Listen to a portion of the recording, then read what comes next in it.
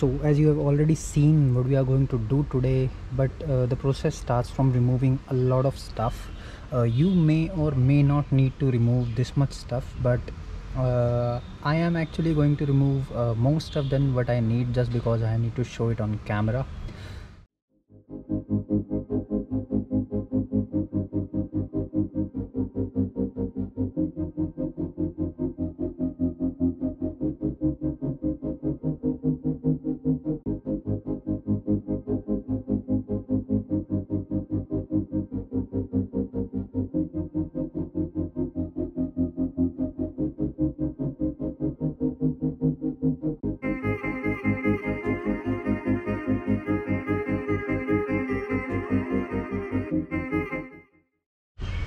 As we can see now, the next thing we need to do is remove our ECM and ECM adapter, which helps to mount the ECM on your firewall. So we are going to do it next.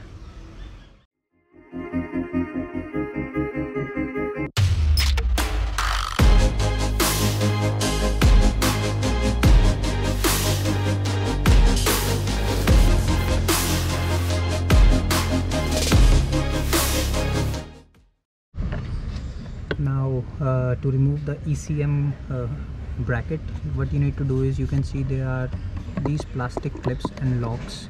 So you need to just lift the plastic lock upwards and pull the whole bracket out.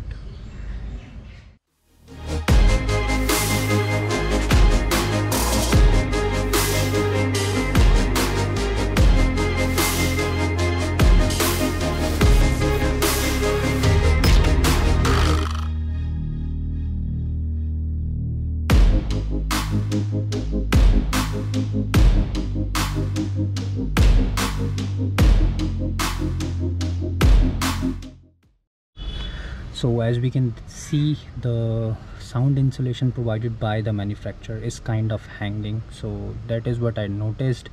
It was not sticking to the surface properly. So now we are going to remove this sound insulation. Actually my car has sound insulation in two parts. For the lower firewall it is different, and from the upper firewall, or you can say from the back side of the cowl top, it is totally different, in a different piece, I guess I mean to say. So why we need to remove this and add another layer of insulation? Hear it. So the cowl top is quite thin metal sheet, so it helps the engine noise to resonate a lot, and after resonating, after amplification due to the empty space inside the cowl top, those engine noise enters the cabin after getting amplified, so you will hear a lot more of your engine than often. So we are going to remove this. Now what next thing we need to do is, there are a couple of pipes we need to remove.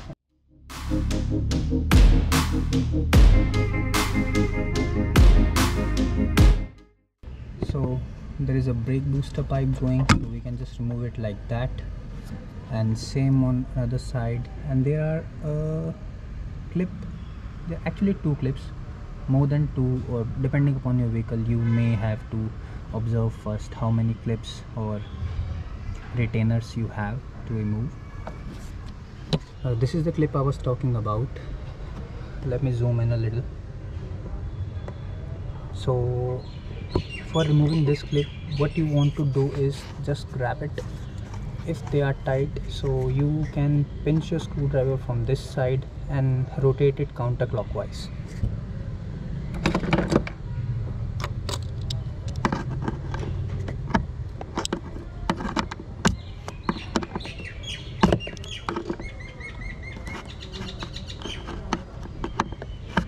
So this is the way you remove these clips. Once it gets loose, it will be a lot easier to rotate by hand, but keep in mind these are made of thin metal sheets, so they are quite sharp. So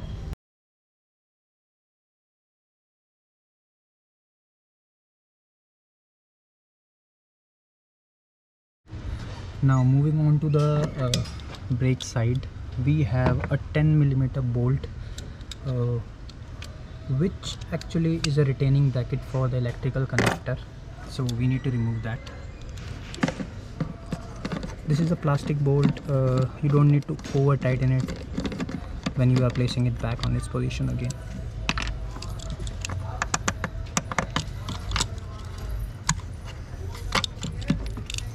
So there is a kind of body ground situation, body ground bolt like stuff on which it is tied down, so you may need to pull it out a little hard. I'll show you how it looks like.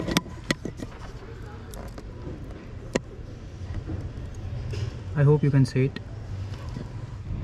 So just below that electrical connector we just put aside, there is also one more pipe, so we need to remove it by removing it from the this ziplock or cable tie, which is actually reusable. It has a kind of clip to unlock.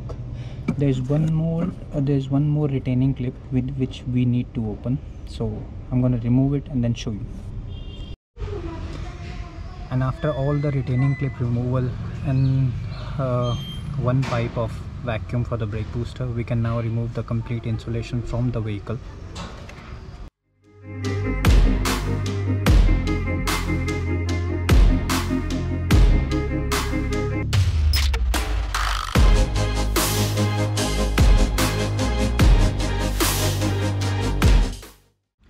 So this is the sound insulation material. So now what we are going to do is, as we know, we have thermo acoustic blanket still left. In the last video I told you about that fender liner is actually not the perfect application for the thermal acoustic blanket, but engine compartment definitely is. So we're gonna use this blanket to trace the same shape on the thermoacoustic blanket. Then what we need to do is we'll clean the surface before sticking any new thing upon, and then we're going to stick the thermoacoustic blanket on that.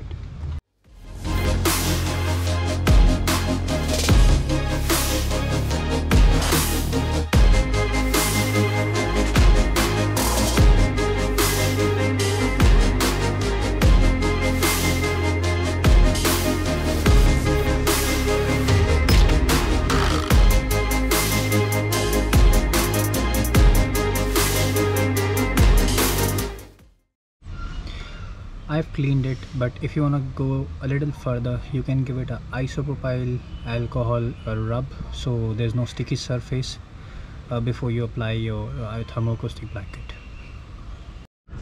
So I just removed the intake pipe that goes to the turbo coupler, just for the better access of the workspace we need to work with. So it always depends upon you and your vehicle, what you want to remove and how good of your work you want to do, how better quality of work you want to do, so plus the time you have.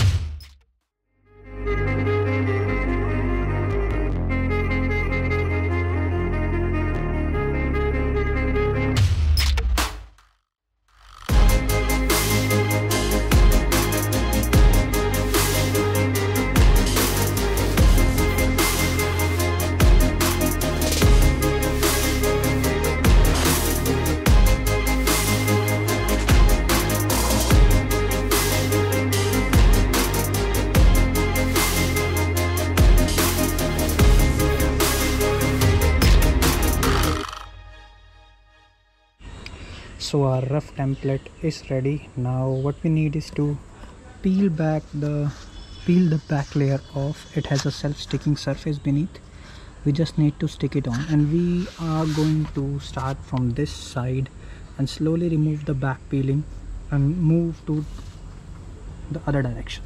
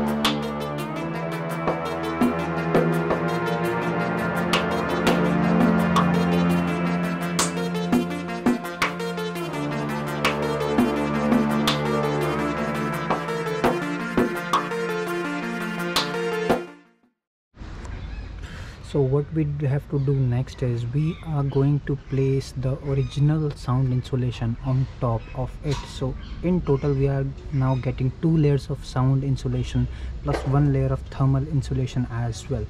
So I'm gonna put back everything on its place.